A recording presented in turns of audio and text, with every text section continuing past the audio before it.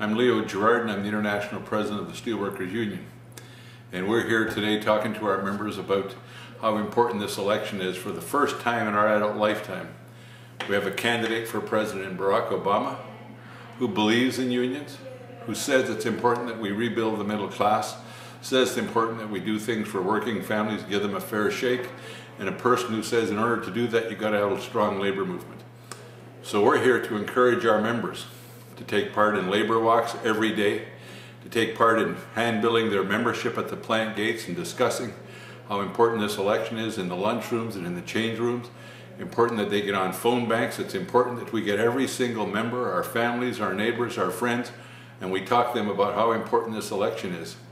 If we're going to rebuild the middle class in America, if we're going to pass the Employee Free Choice Act, if we're going to have universal health care, if we're going to protect our pensions, and if we're going to have some good education for our kids and we're going to rebuild our economy, our members, all trade unionists, all of our relatives and all of our families have to get out and work. We've got 17 days left to win this election. Each day that we get closer, we have to build more capacity.